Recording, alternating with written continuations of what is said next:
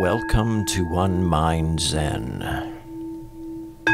Tonight's talk is given by Hae Seong Sheriadan.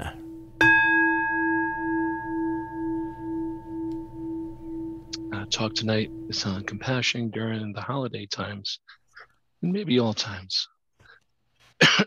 And forgive me ahead of time for a little coughing. I'm just getting over some COVID.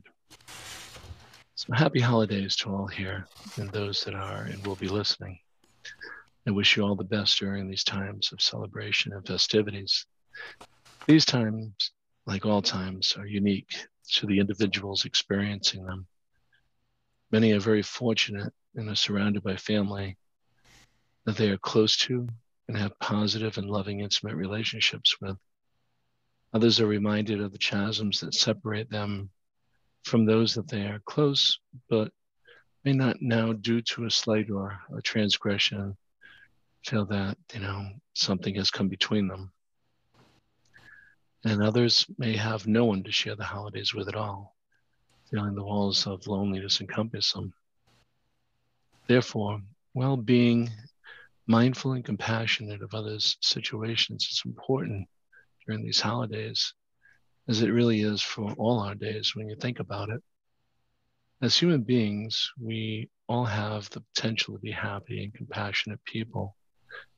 And we have the potential to be miserable and cruel just as well.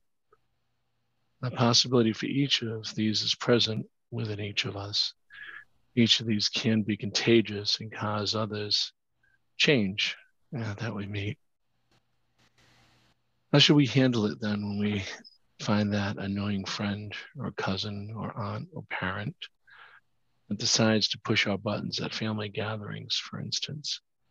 Maybe one way is to be on guard for it. Knowing the situation could potentially be this way gives you the time to prepare for how you can respond instead of react.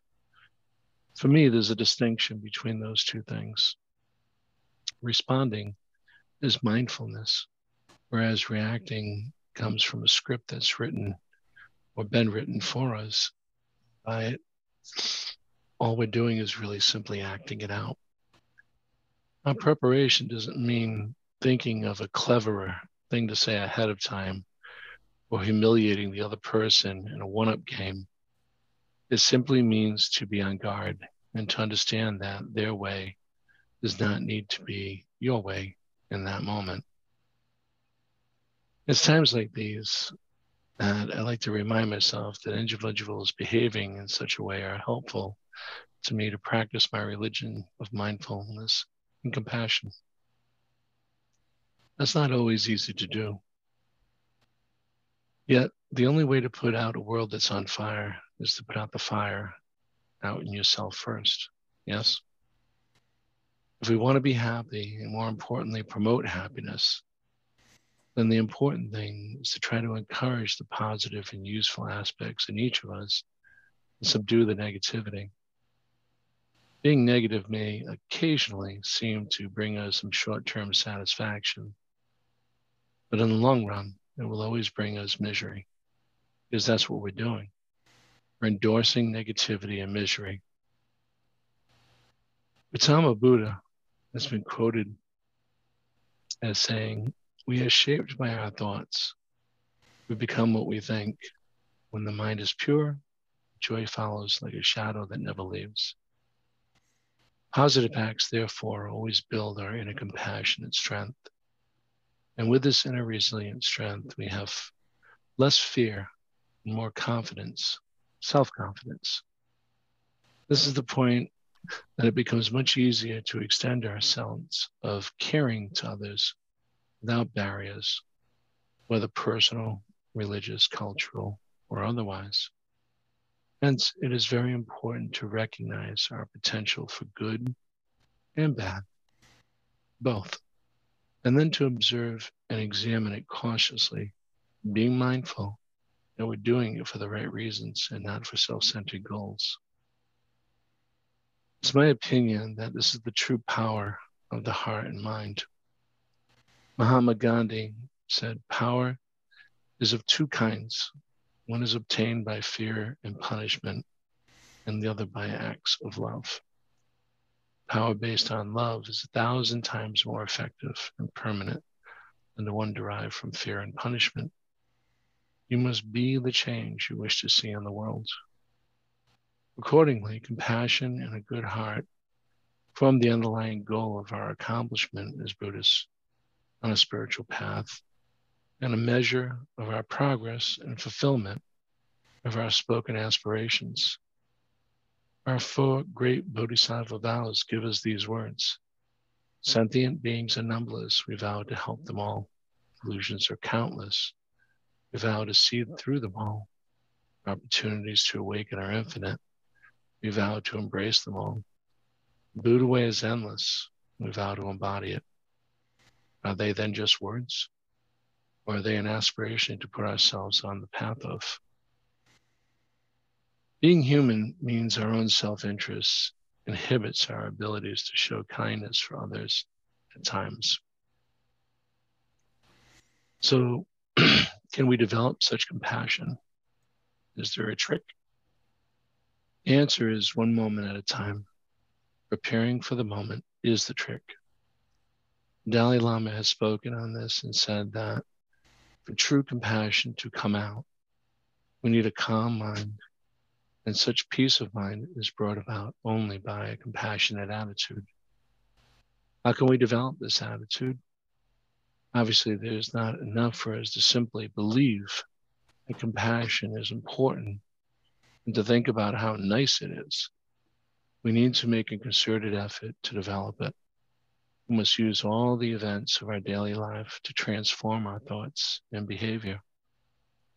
Now, since none of us are the Dalai Lama or Gandhi or Buddha or Jesus or Kahlil Brown or anyone else that we aspire to be, we are all afflicted at times by the challenge to accomplish this to one degree or another. Of course, our negativity of self-centeredness and attachment to the I want us to cling to the old ways and want to prevent our flow of compassion.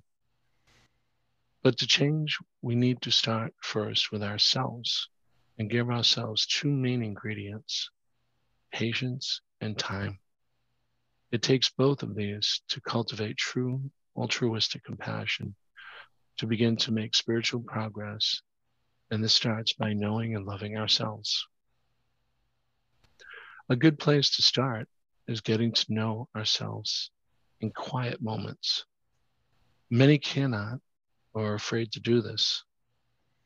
Their minds are too busy, or they fear what they will be there for them when they look. Author Andre Moreau stated, men fear silence as they fear solitude, because both give them a glimpse of the terror of life's nothingness. I think this is a sad way of looking at things.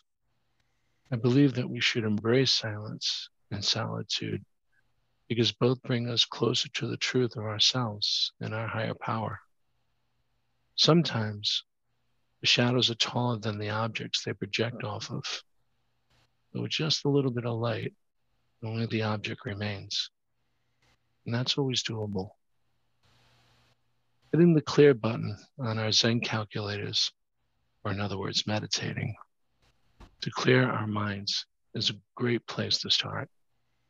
You may have heard me speak of Zen Master Song San's primary point and the just don't know mind. He described primary point as a scale, and there is nothing being weighed. The indicator points to 0. That's the easy part of our lives. Nothing's really interacting with us at that moment. Then you have something put on the scale and the pointer swings one way or another. For example, 1 pound. This is the interaction part. But once the something is taken off the scale, the pointer should go back to 0. That's not always the way for many. Even after the 1 pound of something is removed, the pointer still shows 1 pound. This is the attachment most of us live with. Song San said, though, that after you find primary point, that point you know you can get back to, and good feelings come, bad feelings come, your pointer swings one direction or another. This doesn't matter.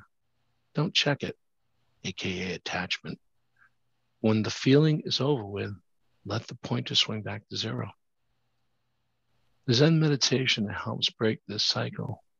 It allows us to show compassion to those around us, even when their situation is not reflected back to us in kind.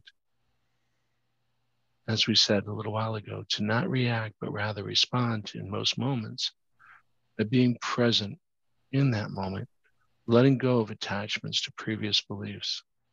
The key is to remember that in order to know the path, we need not just walk it, we must become the path.